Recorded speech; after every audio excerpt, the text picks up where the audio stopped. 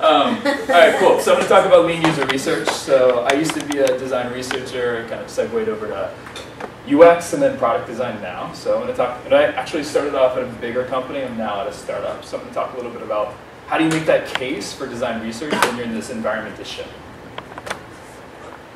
So call me Saj, like Corsage. Makes it pretty easy to remember. I went to school over at the school called the Institute of Design, where I met Amir. That's where I studied design research, design strategy, did a whole bunch of very fluffy grad school kind of work. We actually built a framework for Yahoo, which was how to design with meaningful value. And then afterwards, I actually segued and did some work over at Yahoo, kind of kicking off doing ethnographic design research. And then segued over towards hands-on design, doing UX design for Yahoo Finance for a while. Since I've come over to Sajid, where I am now, and we're a startup that's working on big data platforms for operations analytics. So right now I'm doing a whole bunch of UX design for these guys. We've got this really specific user base, which are DevOps people. We're trying to kind of pitch this new way to deal with your data, where you get to keep your data, and we're really just focusing on making it in a way that it's easily manipulable with code and approachable for people that like to code.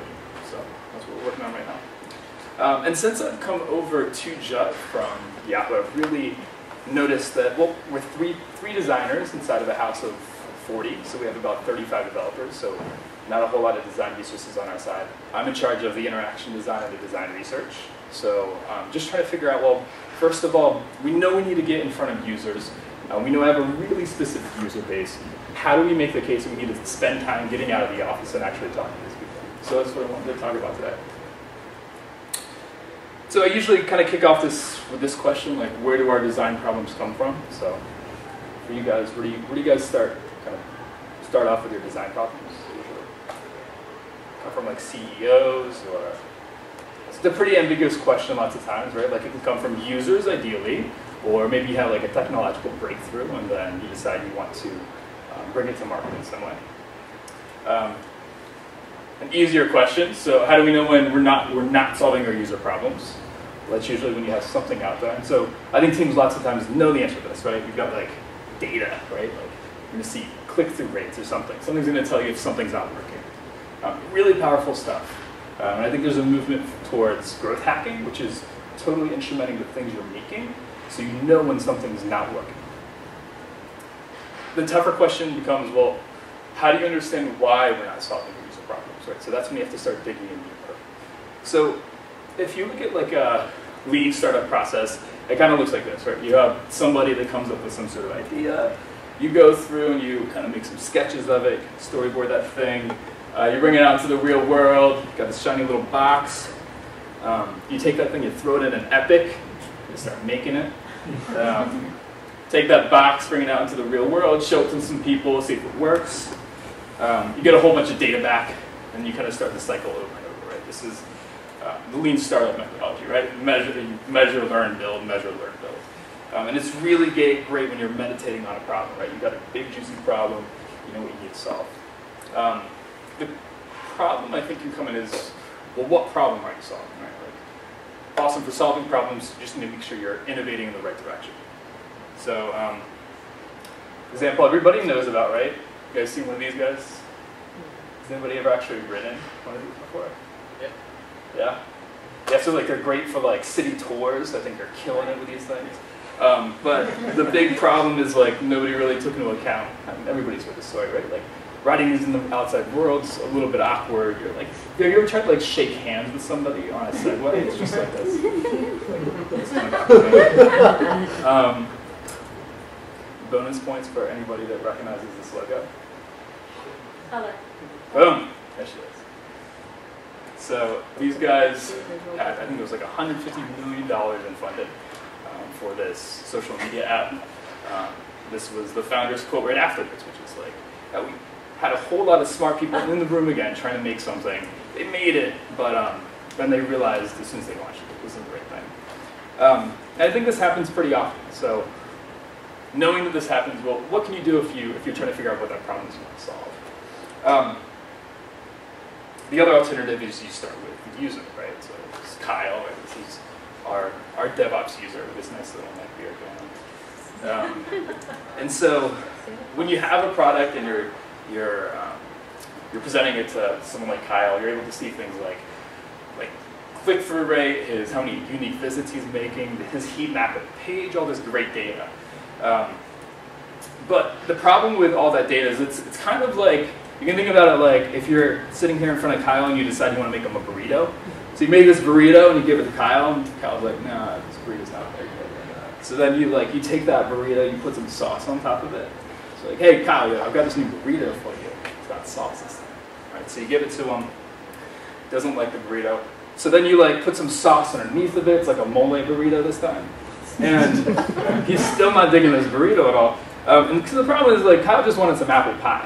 But you're never going to figure that out by just giving him burritos after burritos, right? So we just want some pie. So, and I think this happens all the time, right? When you take a website, you optimize it. You optimize each little section, you come up with this great little monster. You kind of lose. You gotta lose what the focus was of the whole thing in the first place. So this is kind of like that notion of innovating in the wrong direction. So Tomer Sharon, total hero of mine, talks about this notion of too many times people perfectly execute the wrong plan. Okay, so now that we know that, how do we get closer to perfectly solving the right plan? And I think a lot of product teams, like product people, dev people, designers have a really great instinct for this, right? You go out there and you talk to users, right? That's what you're supposed to do. And it kind of works. Well, let's get back to Kyle. So, what we want to do is we want to, we really want to get inside of his head, right? We want to know what's going on inside of there. And so we go out there and we talk to our users, right? This is what they always say to do. Lean startup, talk to your users. Great idea, right? Get out of the building. Everybody's talked about this before, right? You go out there, you show your product to kind of yo, I'm making this thing. Do you like it? You're like, yeah, I totally like it. Who hasn't done this? But then the reality of it is then you go back and he actually uses it, and he's never going to use this thing, right? Because you're sitting inside of a lab when you're showing this thing. And I think there's it's a common scenario. It's there's what we say and what we do. So if I asked everybody here what kind of coffee you like, most people go and they say, oh, I'm this deep, dark, robust coffee. But in reality, most people just like their coffee kind of light. And it's just the difference between what we think we want to do and what we actually want to do. So Daniel Kahneman has this great quote that we're horrible at predicting our own future behavior. And that's kind of this problem with talking with users. Okay, well, so we know we need to start with users. We know if we talk to them, we might get bad information. Well, what do we do? Go back to Kyle. Alternative, as we all know, is you go out there and you actually watch Kyle in his natural environment, doing what he normally does, whatever that environment might be. And that's what we call user research, right? It's just understanding the needs, behaviors, and motivations of people through all this stuff that we call our profession. And what's important to note is when you're trying to understand, how can we help people understand that this is an important thing, is that lots of companies that make really incredible things find this as a really important field that they hire people specifically to carry out. So these are some Apple job descriptions. And more, even inside of small organizations, you find that people are finding this as a profession that's important, that they need to integrate with the rest of the teams. Okay, cool. So we know it's important. We have a general idea of what we should be doing. Okay, so how the heck do we actually do that? So I like to think of traditional user research as this sandwich, where it's a little easier to imagine if it sit on its side. So, you kick off, you understand the problem, right? You go out there, you do ethnographic research. These are IDEOs of the world are great for this. And then you have the tail end, you go and you make something, and then you start to figure out if you're solving that problem correctly, that's usability. I think this is a really powerful process for industries where we have really long cycle times. I think automotive industry, CPG is really great for this because you have such a long period of time between when you start with an idea and when you launch it. And when things are moving faster, this can start to break down because it ends up being so slow. So when I think of lean user research, I like to think of it as a sloppy Joe.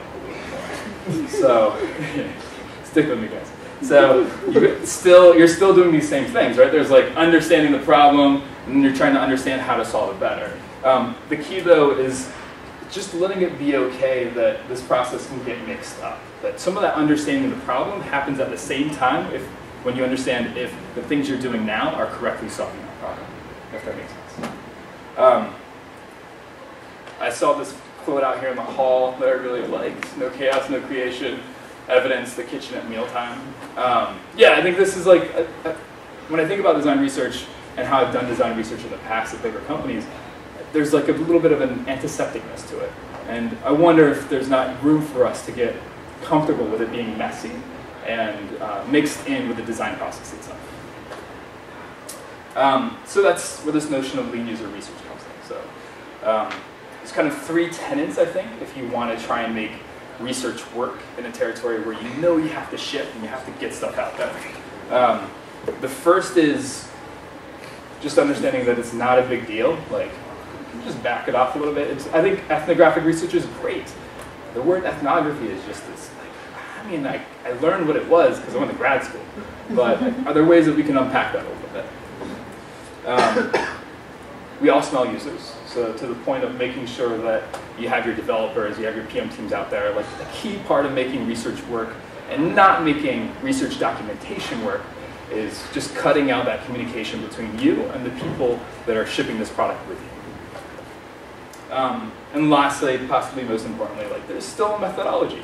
There's still this thing called moderation that you have to either do yourself or be able to share with other people so they can properly do as well. That's kind of the goal of this. Is can we just make research a little bit lighter? It's this thing that we do because we are people that are also shipping the things we're making. And on that note, I also have like these 5 simple ways to get better data from our customers. And this is kind of in the spirit of teaching other people what design research is as opposed to keeping it in your own domain. But I want to be respectful of time. So it's fine. You still have 2 minutes, actually. 2 minutes? Okay. I'm going to give you 5 ways to get better data with Kyle in 2 minutes. So first up, this one's a little bit contentious, but don't listen, watch. So this is a great quote from David Gilbert. People are great at overestimating their reactions they'll have to events. And I think this happens all the time when you start trying to talk to users. Is you get this thing called, would you ever buy? Would you ever use this thing? Would you ever do this thing? We're just bad at predicting this stuff. And I think it's really great as like research theater. Like it feels really good because it feels like you're doing stuff, but it's like really bad research theater. And there's this issue where like people wrongly think that they're better at understanding themselves than they actually are. So what you really want to do is you just want to be watching people doing things as opposed to rationalizing the things they're doing. Really great, easy thing to teach people as you're trying to share how to do research. If you can't do that, you want to get people telling stories. So as opposed to, would you ever tell me a story about the last time? So then you get these great stories about how Godzilla monsters attack their MySQL servers or whatever. And these are like, it's great because stories get to something that is recent and very specific about things that you can analyze with your team. Always observe in context. Make sure that you're going out there and looking at this little beautiful graph instead of the context in which they're actually using it. And there's a passion amongst the world of product management for these things called features. And I think they're great things. Right? There's something that we want to get to. But I think the power of understanding feature request is understanding why they're making that feature request. And backing up from the feature itself to that motivation, I think, is a key to really understanding their users. So if there's like a fiery pit of user research and there's like the heaven up above, I think would you ever is like in the depths of hell down there. And then watching behaviors like up at the top, that's awesome. And then just below that's like tell me about a time. And then somewhere in the middle is what features you want. And I think that's because when used poorly, you just react to them and you give people the features they ask for. When used well, you interpret them to understand the motivations for those features. So when you get those feature requests, I think a great thing to do is just to start digging in and try and understand what problem is that feature trying to solve. And if you can find, and so that's, people think that's a bowling ball all the time. It's supposed to be a person looking at that problem. So if you can try and understand that problem, then I think you will get to a better feature that will work for a larger group of people. 3 simple things to watch out for. What routines and rituals are people doing on a regular basis? What are those little things that interrupt them on a daily basis? And what are those little in-between transitions? Lastly, just get out there and watch 5 to 6 people using your product. This is a contentious number again, it's pretty small. I think the great thing about it is it's starting to get into the world of significance, where you hit about 80% of the problems that you see, but it's a totally approachable number. You can talk to 5 to 6 people in a day. And I think if you start kicking off and sharing kind of these 5 simple ways to get better feedback, then you start dipping into this world where you have a messier design research process that gets you closer to shipping. I did do this. I had to. I think there's a great thing that Apple talks about, which is there's 1,000 no's. And I think a really important thing to kind of communicate with developers on your team, if you are a developer yourself, you probably know this, that it just sucks being wrong. And it's scary to be wrong. And that's some of the fear of showing your products to people is just this fear that, I mean, most of the time you are just going to be wrong. That hurts. So I think that if you do design research better, you can, instead of falling in love with this beautiful thing that you're creating, if you fall in love with a problem, you nail that problem, and you're not wrong about the problem as often, you can start getting to better solutions. That's it. Thank you.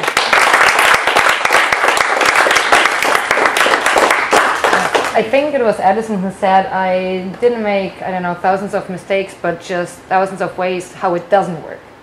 So it's not really a mistake, but he found out, okay, that's a way, but it just doesn't work that way. So just look at it from the bright side. Yeah, because when somebody asked him, how do you feel about failing 1,000 times in a row? You can tell I didn't fail, I just found out a way that doesn't work.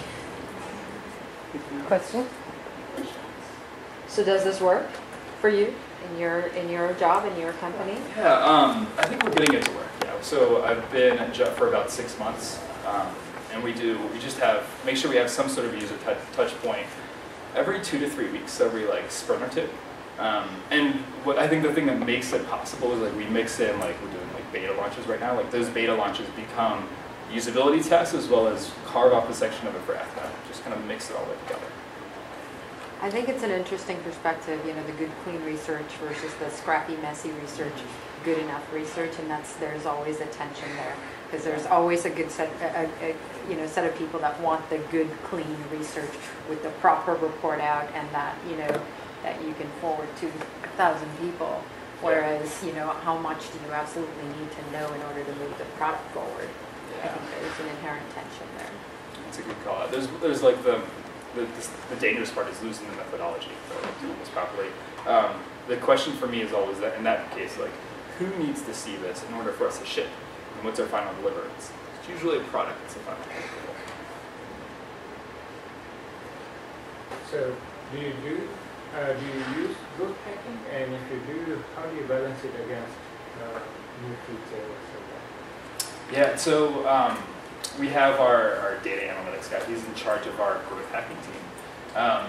And right now we're still in this kind of early pre-launch phase, so it's really, what's happening is I like to call it a quantitative qualitative sandwich. So there's like quantitative up front to figure out what's happening, qualitative to figure out why it's happening, and then the quantitative to re-instrument according to those whys. So that's how we kind of sandwich those two together.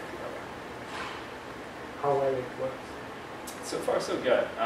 Yeah, I mean, we have to, so we're still in beta right now, so I'll have to report back to you. It's around the wild. Do you have any similar experience when you were at Yahoo? No, unfortunately. Yeah, I think there's a big issue was quantitative research was really separated from ethnographic qualitative research. And I think that there's almost like a competition between the two, which is really unhealthy. And I think, yeah, the two are just so complementary. And I think if you can accept that, you become very powerful. Super cool stuff. Totally. I think there's almost a danger to being too academic because it slows down the research so much. By the time you get the results, it's like, oh, that ship has sailed. The decision stuff and it's like, well, why did we just do this, right? Yeah. So, like, personally, I just go for it. If they want, super statistically significant stuff, commission a market research. They tell them it's going to come back in a year. and then go get like the product stuff that they actually need to inform themselves.